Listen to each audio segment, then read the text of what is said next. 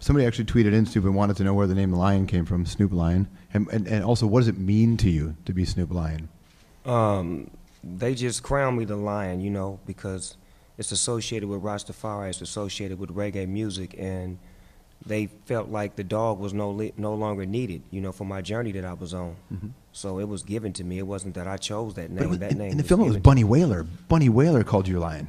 I mean, that's what they all call me. You know what I'm saying? It's like, it's a natural transformation. It's like from the dog to the lion. You understand me? It's not anything but a transformation and a growth of an artist and a person and a man.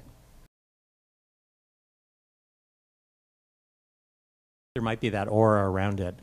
Do you just ignore that and just be yourself? Or do you have to address issues of people being suspicious that this may not be a true transformation? I don't believe that you have to address it as long as your actions show that it's real. You know, people know me since day one. I've always been upfront and personal, and I've always been me.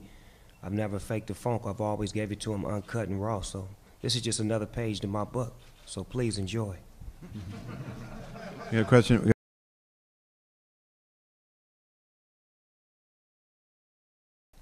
Well, when it all happened for me was the day that I accepted myself and said that I wanted to go to Jamaica and to do a record and to film it and to document it. And my whole thing was I was always, you know, saying to myself that I was Bob Marley reincarnated. So I wanted to just figure out how could I get into the minds, bodies, and souls of the people of Jamaica and not just go and steal their culture and take their music and run off with it, but go be a part of what they're going through and understand the struggle, because at the same time, people from different parts of the world go through the same things no matter where they're from. And what I found out, and what you'll find out from watching this movie, is that the Wailers were similar to 213, that we grew up the same way, struggling, trying to make music and trying to find a way. And once we made it, we gave back and we looked and found ways to help out other people and to inspire people. The intention was to go to Jamaica, you know, be influenced by the culture and the people, and try some new things. And then, you know, Snoopadelic Films being such an important initiative for Snoop right now with the long-form content we're creating and partnering with an incredible company like Vice, we thought we would just capture some of that.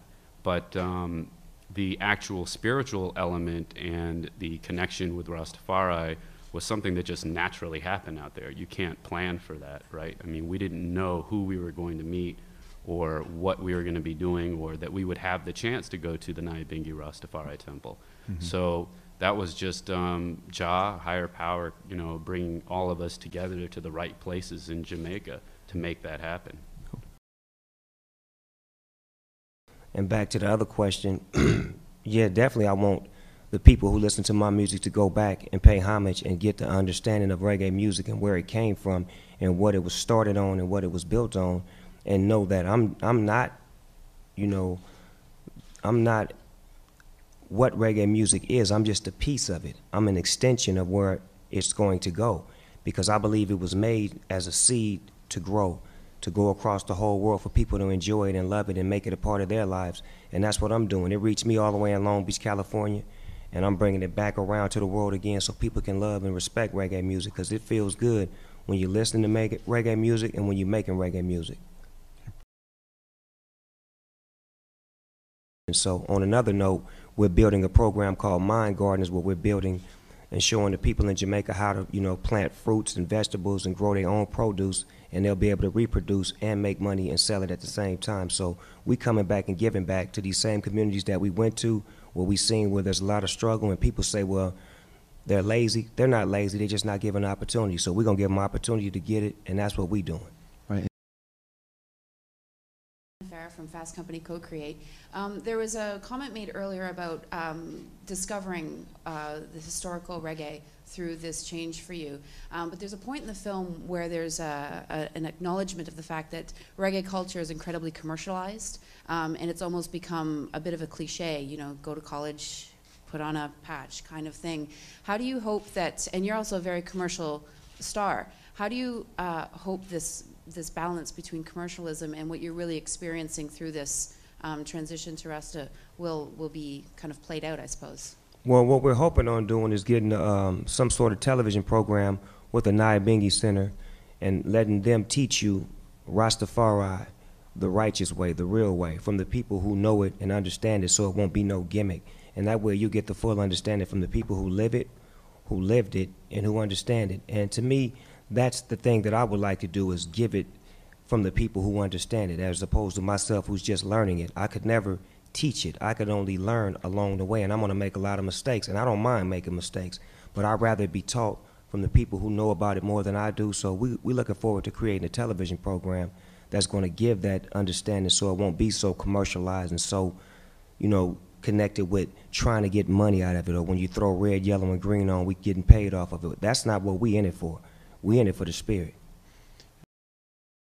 The whole project was about the music, reggae music getting the attention that it deserves, because I'm tired of it not being classified as one of the great genres of music, because many people have made lots of babies off of reggae music and made lots of, you know, great things happen off of reggae music. So we need to, you know, treat reggae music like rock music, like rap music, like any other genre of music that's been here for over 50 years. They give me what I was missing. See, this project was about me bringing in the best producers and the best writers. It wasn't about me writing from my spirit or me, you know, telling you my story. It was about bringing in the best writers who could bring to life what I wanted to express, which was an album about love, peace, and struggle. I've never had an album that I could put out that represented love, peace, and struggle. I always had to, you know, maintain my Snoop Dogg aura, or, you know, the things that came with the gangbanging or the shit that I was so accustomed to as a kid. But as I become a man, I learned to get rid of my childish ways and to do things that feel good to me. And this reggae project feels good to me. You had a question? Hi, Snoop. Christine from Reuters. Can you talk a little bit more about the name change? Can you compare the image of the lion to the dog? And why have you kept Snoop in your name? And secondly, will you keep playing your old hits? Yeah, I'm always going to continue to do my music, you know what I'm saying? And as far as the name thing, it wasn't me making the name change, it's the name that I was given. So, you know, when you given something, you like to, you know, honor it and you know, hold it up with pride. I'm still Snoop Dogg. This is me right now. I'm Snoop motherfucking Dogg till I die. But at the end of the day, when I'm making my reggae music, I'm in the light of Snoop Lion. So, you know, you have to respect both worlds, because there's a softer, more gentler, peaceful side when he's the lion. But if you disrespect me or get out of pocket, you will get the motherfucking dog.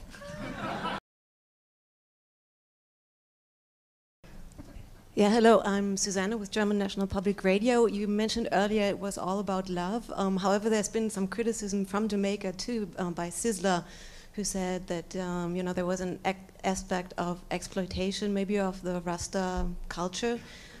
What's your response to that, and have you talked to Sizzla? I don't have no response to that, because I come in love, so I can't answer, you know, hate with love. But all I can do is say, my mission and my journey was genuine from my heart. The people that I connected with, we had a great time. We built a brotherhood and a fellowship.